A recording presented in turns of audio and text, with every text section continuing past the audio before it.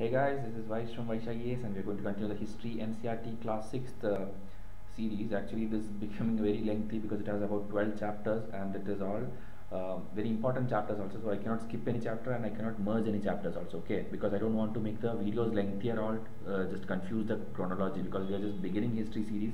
NCERTs, I mean, Spectrum anyway we have done the modern history, but ancient history this is the first series, so I don't want you to get confused. That is why I'm doing chapter by chapter and I'm doing it very fast so that we don't take much time also. And this is the 10th chapter. This is about some Chinese travelers who visited India at various times, and also about the start of Bhakti movement. Okay, just the initial story only, there's no much details, so we'll try to do it quickly as usual. So let's begin. Okay, chapter 10, the travelers. The chapter name is something else. It is traders, kings and pilgrims. Okay, I just named it travelers because that is the most important takeaway from this chapter. So here, last chapter I have told you the northern black polished ware. Okay, northern because the north is the place where it was there, black because it was black in color, and polished because of that shine which it had. So that is how that pottery became famous in this particular age, during the Iron Age you can tell, or closer to the Gupta age or the Mauryan age. This is the famous pottery. Okay, or maybe after the Chalcolithic age you can tell. Okay, much details are not there about Chalcolithic age in this particular chapter. We'll see it in subsequent classes. Okay, so especially bowls and plates were used, were found from several archaeological sites throughout the subcontinent. So not much important. South India was famous for gold, spices, especially pepper and precious stones. Pepper was partially valued in Roman Empire and it was called black gold. Okay, they used to give gold and take away the pepper. So you can imagine how much valuable pepper is. Okay, the spices in the South India you can tell. That is why they had good trade relations with Kerala and Tamil Nadu regions. Okay, the present day Kerala and Tamil Nadu, they had a huge trade relation with the Rome and also with the Arabs, and British came and spoiled everything. Okay, so that we'll see in later chapters. So by sea, by land, by everything they had, and Roman gold coins have been found in South India. Okay, that is how they established or proved that fact. And this is again some poem, we don't need it. It's about trade. Traders explored several sea routes. Some of these followed the coast. There were others across the Arabian Sea and the Bay of Bengal, where sailors took advantage of the monsoon winds. Okay, monsoon in geography also while teaching I told you, the ships and all at that time was not motorized. It was all based on the wind. Okay, the sailboats. So it has to depend on the wind. So it's like one season they'll come whenever the wind is flowing towards India. Another season when the wind is going away from India, it will go back from there. So that is why even the monsoon is actually named by the Arabians. Okay, they named it from the term Mawsam, which is an Arabic word for that season. Okay, so Mawsam, we also have the project Mawsam, you should be knowing about it in current affairs. So that is a story about the Arabs coming into India. So again about the kingdoms, this Movendar I had told you in one of the other videos also. Movendar, actually in Sangam poems it is mentioned and it referred to three kings, okay, three chiefs from Cholas, Cheras and Pandyas.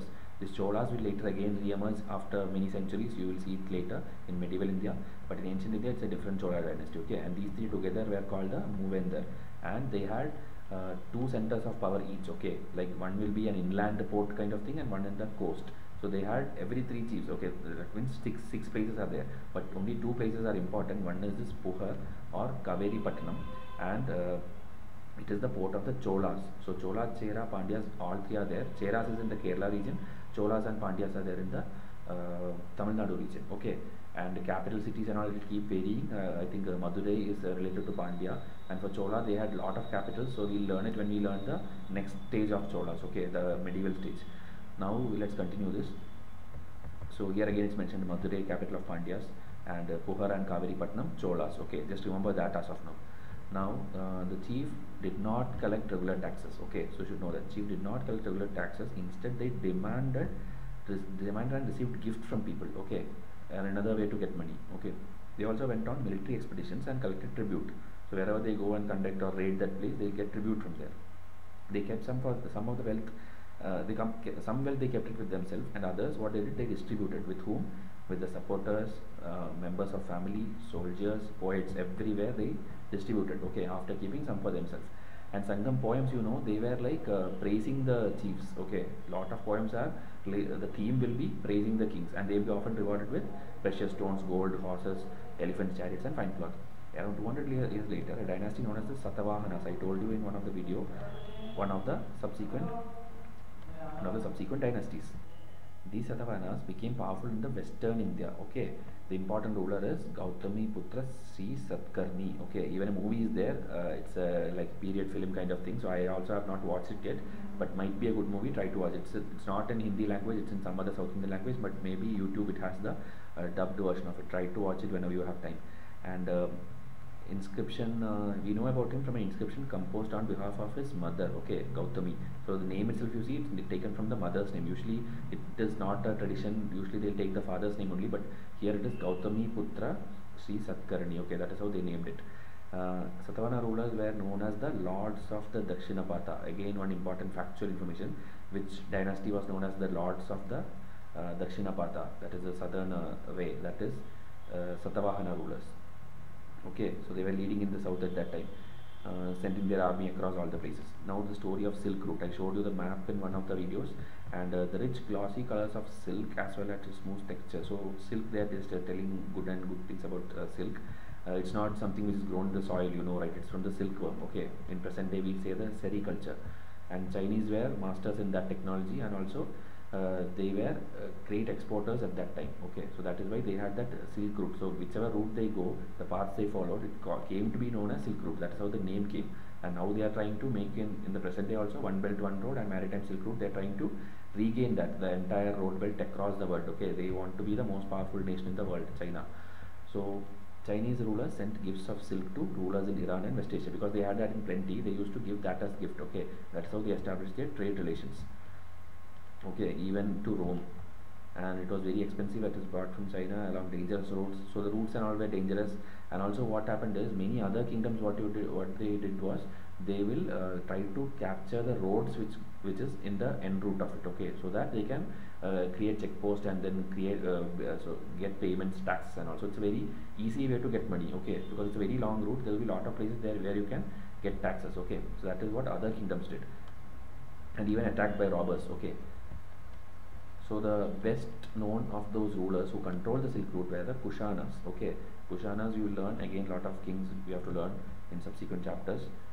So Satavahanas we saw, Kushanas we saw, and this is again telling about lot of branches about the Silk Route. It's old route, so we don't need much information. Kushanas were amongst the earliest rulers of the subcontinent to issue gold coins. Okay, that is one important fact, one of the earliest. Okay, and so Guptas also, you will know, Guptas had it in plenty. That is the next dynasty, it will become next most powerful dynasty. Then spread of Buddhism is also important. That is where Kushana ruler Kanishka comes into picture. Okay, Kanishka had a court poet, Ashwagosha. These court poets are very important. Okay, like in later phase you will learn about Samudragupta. His court poet will be Harisena. Okay, and this Kanishka is Ashwagosha. And later you will have someone called, I think, for Harsha dynasty there will be Banabhatta. Okay, and also the books will be important. Like here, he has, Ashwagosha has written a book like Buddha Charita. Okay, these people are related to Buddhism. Harsha's Banabhatta, he will write about Harsha Charita, about Harsha itself. Okay, and there will be one more, I think, Ravi Kirti. Okay, Ravi Kirti is the court poet of Pulikeshin II. Okay, Pulikeshin second is the Chalukya ruler, which we will again see in subsequent chapters. So I told 4 names already. So that's the best way UPSC can frame a the following question. Okay, Ashwagosha of Kanishka, Banabhatta of Harsha, Ravikirti of Pulikeshin II, and Harisena of Samudragupta. Okay, I just got reminder of those names, so just shared with you. Okay, so they used to write in Sanskrit. Okay, so that is basic information. And another thing, Mahayana Buddhism actually came there. Okay, Buddhism, when we learn in detail, we don't like, they have 4 Buddhist councils. Okay, after that, actually in the modern days 2 more has happened. I think 6 or 7 is there in total. But during this ancient history time, 4 Buddhist councils happened at different places. The place names are important. Who is the president of that is important. I am making a table for it. I'll publish it soon in our Facebook page. Also, I'll discuss when we do. I'll tell you when we discuss the Buddhism chapter in detail in any higher classes. So Kanishka was the one who conducted the 4th Buddhist council, and that too in Kashmir. Okay, Kanishka had a rule over northern part and northwestern part up to Kashmir. Okay, he had a great extent. That is why also we saw like he had a great control over the Chinese Silk Route also. Okay, and in the 4th council only this Hinayana Mahayana split happened. Okay, between the Buddhism. Okay, Hinayana was the original teachings of Buddha, more simplistic one, and Mahayana is the another one which became the biggest one later. Okay, most of the names which we learn, many scholars, everyone will be related to Mahayana only. I think Nagarjuna is one important name which you will learn later. So similar way, okay, many things are there related to Mahayana Buddhism. There are a lot of things, how it is different from Hinayana, that and all we'll see. And people tree became their symbol, that we know already, the enlightenment of Buddha, we have seen that. Then these are sculptures, okay, Mathura textile I already told you, Mathura Gandhara and all we'll be learning. Then Bodhisattva concept is based on the Mahayana. Actually in 2017 prelims they asked a question, Bodhisattva Padmapani or something, where is that sculpture found? And the choices were Ajanta, Ellora and many other caves. Answer is actually Ajanta cave, okay. So it will be there in NCERTs itself. If you have covered NCERT, it would have been done, okay. So again, Bodhisattva, what is the concept is like, it is not like one person go for their own self, what to say, like becoming this Buddha kind of thing, that becoming the wise one, becoming the spiritual one, that's not the only thing. Like getting enlightenment for themselves is not the only goal. It is like helping others also to get into this phase, okay. Like whoever is there, they'll support them, okay.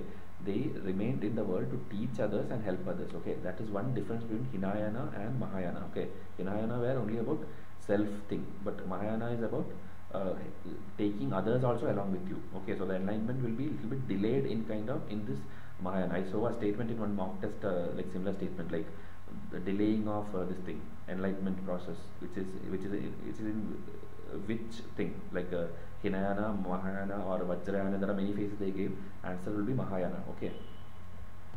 Now Buddhism also spread to western and southern India, where dozens of caves were there, okay. So Buddhism, Jainism both had spread to South India, that we'll see later. Now they were often located near passes through the Western Ghats, again some locations in South India, not much important. Now these are two images. The left one is actually an image from Buddha of the Mathura, okay, and the right one is actually a taxila. So that means this right one is, if you see, it has these dress and all, this dress and this drapes and this what a little more detailing is there, right? So this is all Greek influence, you can tell, Greco-Roman, that kind of influence is there. That is why this is a little more detailed, but this is a more of Indian version in the Mathura region, okay. So you should, seeing the picture, it's a lot of difference, you itself can make it up. The mudras and all is kind of same, but it's like, if you see, this is more calm and composed, and the hairstyle is different, then this halo is there. So these kind of some difference, if you see this picture itself for 2 seconds, you itself can make at least 5-6 differences in your notes, okay. So that is what exactly you have to write also. Anyway, try to get the notes also from somewhere, but these pictures keep in mind, it will be much more easier for you to make the answer, okay. So that is about Mathura and this thing, taxila forms of Buddhist sculptures. Don't worry, we'll see again this in details in subsequent classes. This is again the Karle cave in Maharashtra. We have seen it in other chapters also. Buddhism spread to Sri Lanka, Myanmar, Thailand, many other places. Okay, now in India, Buddhism, which was actually the land where Buddhism originated, Buddhism is very small or minority. But in many other countries, Buddhism is like a majority and it's a major religion. So that is one irony you can tell. Okay, the older form Buddhism, that is Theravada Buddhism, is same as Hinayana Buddhism. Okay, don't confuse like it's something else. The older form or the original teachings of Buddha, it is the Theravada Buddhism, which is same as Hinayana Buddhism. Pilgrims. Okay, now some important names. It's very important. This chronology has been asked in UPSC.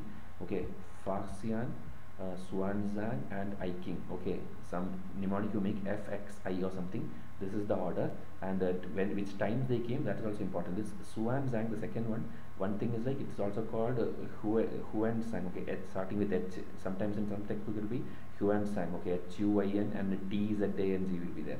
But you should know this FXI, and this is the order. And one thing is like this Faxian came in the time of the Guptas. I think Chandragupta too. Then Xuanzang came in the time of Harsha dynasty. If it was H actually, if it was Huansang, then you could have related easily H and H. Okay, Harsha. I am telling you that so that you will be able to remember. And Iking, I am not able to get much details here. I will try to find out and tell you later. But this Faxian and Huansang is very important. Guptas and Harsha. Try to remember that. It's not mentioned in this chapter, but along with this, I wanted to tell you that. Another thing they have mentioned here is like how they return back. Okay, this Faxian actually returned back by the sea route. Okay, and he also wrote a lot about the struggle because of the harsh climatic conditions and all. He had to spend some 90 days in ocean. Then he lost a lot of artifacts which he was carrying back. And then he reached Indonesia. Then from there he took another ship and then reached China. There's a big story to it. But Xuanzang, he actually went back by the land route, I think. So I'll check and confirm. In the same chapter it is written. Okay, so here, yeah, right here, Faxian, like I told, that journey which I told, 90 days to reach Java, and from there he took another ship to China, and he carried back a lot of things which can be important. And what he did was, when this problem was happening, they had to throw away a lot of items into the sea so that the weight can be balanced. What he did is, all his personal things he threw away, but he did not throw away the things which he collected. Okay, I don't know where it is mentioned. Some statues of Buddha and books. Okay, so with all these only, they went and developed this religion in their country. Actually, everything was Indian religion. So that is about Faxian's return. But Huan Sang, which I told, he returned back through the land route, okay, and through Central Asia. So here he took a gold, silver, sandalwood. That's Buddha statues, which was made of gold, silver, sandalwood, and 600 manuscripts, that is handwritten books, on the back of 20 horses, and over 50 manuscripts were actually, when he was crossing the Indus, it actually fell into that. That is what it is told. So that is about his thing, and he rest of his life he spent for converting all those things into Chinese, from Sanskrit to Chinese. That is about Faxian and Huansang. Hope you understood the difference and the timeline, and also important artifacts which they carried away. Okay, this is the best way I could explain. Now Nalanda. Nalanda, you know, it's in news now also, because of something. Try to find out today's news. It was there. Try to find it out, confirm it.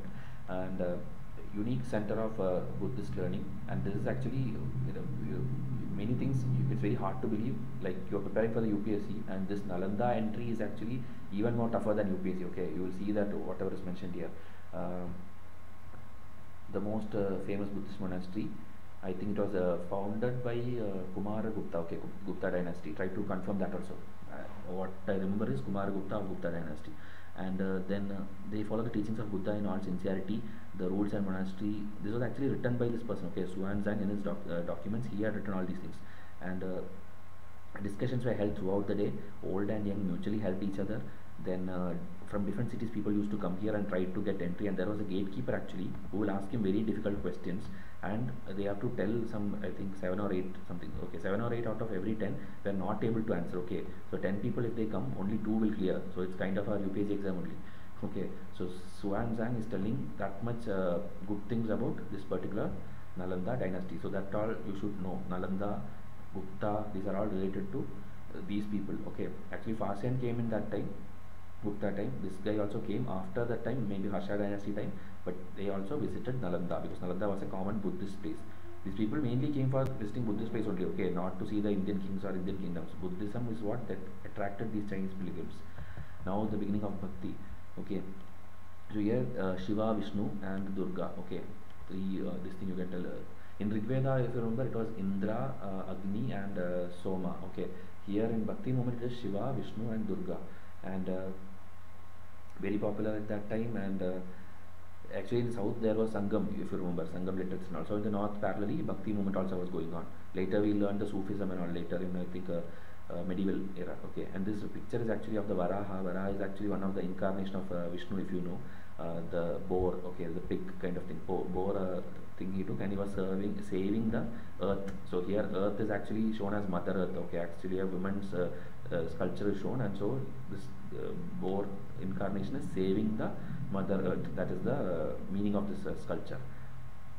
And if you see Bhakti, the idea was present in Bhagavad Gita. Okay, these are some factual information, and included in the Mahabharata. That's Bhagavad Gita, you know already. Then to abandon all the dharmas and take refuge in him. This is what Krishna told to Arjuna. So same way, Bhakti also had that same ideology, like leave everything and then go in the refuge of the God, the Vishnu or Shiva or whichever, for whichever you are showing that Bhakti. Okay. So then devotional individual worship of God and goddesses. So there is no sacrifice and all. Okay, more than sacrifice, it's about total devotion. So a lot of people name you have to learn in subsequent chapters.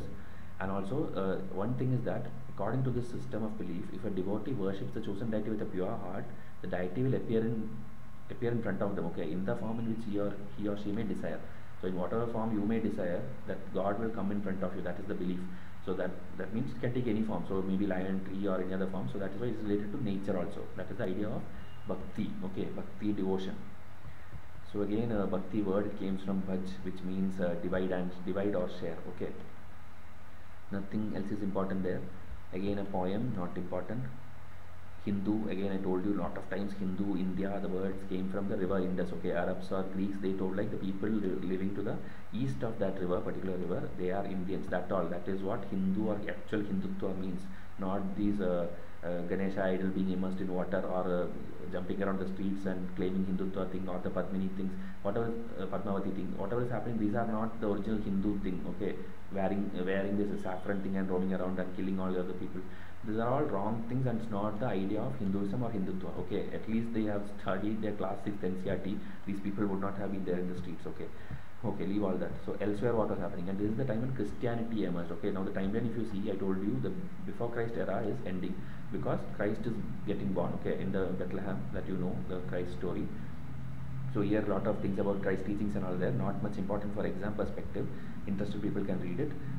So Christ teaching appeal to ordinary people. It spread through across India. Later when British people comes also in Spectrum series, I have told you in detail how the Christian missionaries will come after 1813 Charter Act. Okay, these kind of things you should also be able to retain. Okay, which Charter Act, who was the Governor General, everything should be there in your mind. Okay, I think it was Wellesley tried to confirm it, the 1813 timeline. Okay, so now some match the following. It's I think very easy because the chapter itself was very easy. Movendar, it was actually Chola, Chera and Pandya. Lords of the Dakshinapatha, I told you, Satavahana rulers. Ashwagosha, who was in Kanishka's court, he wrote the Buddha Charita.